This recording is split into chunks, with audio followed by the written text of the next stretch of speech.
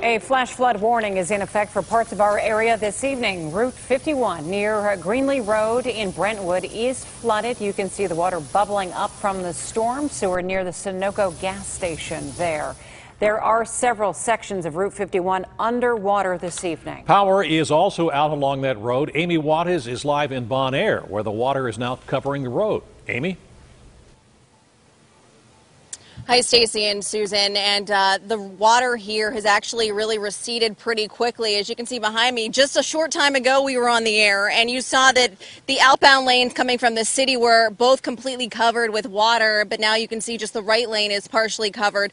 This water is coming from Sawmill Run Creek here, and we are standing right in between Bon Air and Brookline at the intersection of Edgebrook Avenue. And further down here you can see flashing lights. Emergency crews have that section of 51 closed off, and where we're standing is still closed off to traffic because it's still too dangerous for cars to come through here. Even though the water has receded for the most part, there is debris all over the road. If you look this way, you can see some in the opposing lane.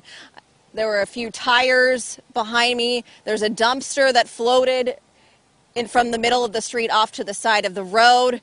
There's several folks that are standing around watching in amazement all of this flooding and how quickly the water flooded onto the roadways. There's actually a local veterinary clinic right near us, and we spoke to a woman who works there. Hear what she had to say to us. Pretty crazy, I have to say. I know it was supposed to rain today, but I had no idea it was going to be this much water, this fast.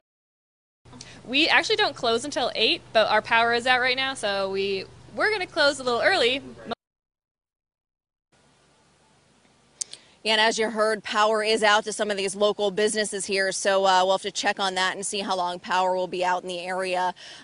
We are going to go further down 51 once we are finished here to get a look and see how bad the road is up that way. Again, we are on 51 at the intersection of Edgebrook Avenue in between Bon Air and Brookline, standing right in between those two parts of the city. So like I said, the stretch of road is shut down. The flooding is going down, fortunately, but crews are going to be out here cleaning up the debris on the roadway, so it's unclear for now how long this part of the road will be closed. We will let you know when we find out that the road has reopened.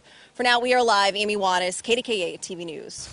All right, Amy, thanks so much for that update. There's more flooding tonight. A car also stuck in floodwaters on Lebanon Church Road. This is where it intersects with Clareton Road. Police are at that location blocking off the intersection.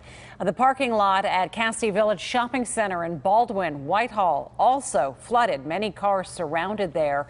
This is Cassidy Village at Wayman Road. Also news from the Port Authority that flooding has all inbound and outbound Blue Line Library rail cars blocked at Logan Road.